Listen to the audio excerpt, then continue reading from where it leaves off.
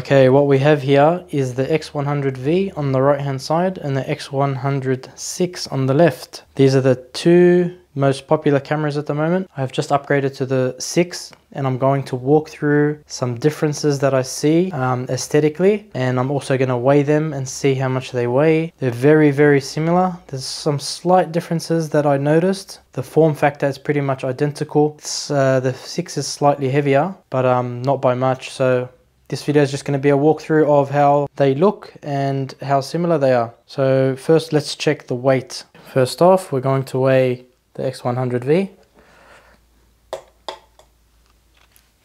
And it is 486 grams. x100VI, 532 grams. As you can see, they're very similar in weight. It's barely noticeable, to be honest, and you will not notice any difference while carrying it. The second difference that I've noticed is on this little switch here. The x100v has that little red dot, and the x100VI does not have that red dot.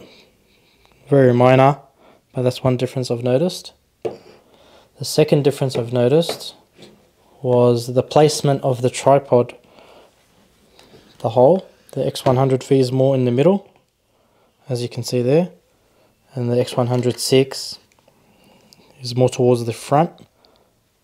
Another difference is apparently the 6 has a thicker grip, and to be honest, you can barely notice a slightly bigger bump here, so it feels a little bit better to hold than the x100v. It's a bit skinnier, but it's side by side, it's barely noticeable. I'll try to get these two in the frame like this.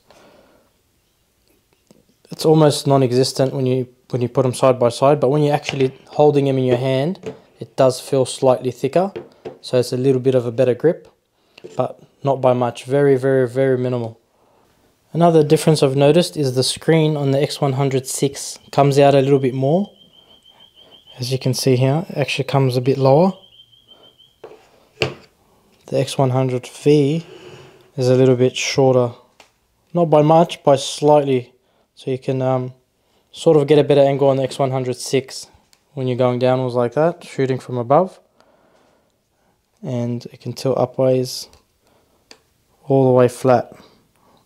I don't know if this one goes flat, let's see. Yeah, they both go flat, but it's pretty much just this mechanism here comes out a bit more on the x100VI, as you can see in this comparison.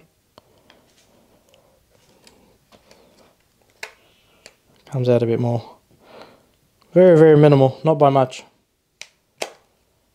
That's all the differences I've noticed so far, guys. If anyone has ever noticed anything else that I haven't mentioned, please drop it in the comments below. But they're very similar, guys, in terms of size and weight. They're pretty much identical, just small things are different, but the main differences obviously is what's inside the bodies. The 40 megapixel versus the 26 megapixel and the IBIS system. Another thing I've noticed with the IBIS, I don't know if you can hear this. This makes a noise when you wiggle it. This one has nothing because it doesn't have an IBIS system. This one does. I don't know if you can hear that. It's nothing really. It's obviously the IBIS system. That's about it, guys. Please subscribe for more content on the x100v and the x100VI.